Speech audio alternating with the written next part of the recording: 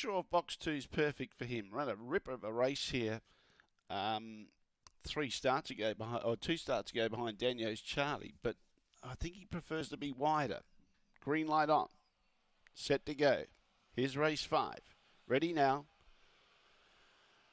Away and racing, fairly even line. Hot Zorro only fair away. It's in the centre of Linga Jess and Rusty Fury and trying to push through, but can't, goes wide. And now checked out of it slightly was Blister, and Bailey Rocks is there getting up on the inside. But still with the lead is a Linga Jess. Rusty Fury, Bailey Rocks trying to make ground. Rusty Fury on the inside of Linga Jess. Linga Jess has held on in front of Rusty Fury and either Blister or Bailey Rocks there for 4th prize. Then in turn behind those Souls Buddy and Hot Zorro. Box 2 just no good for him at all. We just wanted to get off the track early. The time was around 22.70.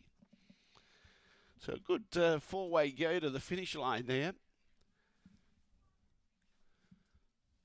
The Linga Jess kept kicking on the inside. Standing by. Tight go. Standing by for numbers here. Was challenged strongly by Rusty Fury. Then Hot Zorro, he got squeezed out of it. He checked up the track and checked Blister. Bailey Rocks was getting up on the inside. In the meantime, Alinga just kicked away top of the front straight. Rusty Fury pulled to the outside. And they hit the line. I think Alinga Jess has held on here. In front of Rusty Fury, Blister and Bailey Rocks. Time around 22.70. Standing by for the numbers. Standing by.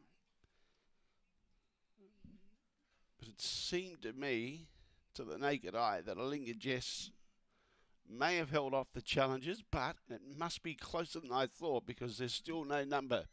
Number 1 goes in the frame. 1 beats 4. Alinga Jess has held on. Held off all the challengers. Rusty Fury's got close on the line. It's 1, 4, 8 and 7. 1, 4, 8, 7, the judges' numbers. 1, 4, 8, 7 after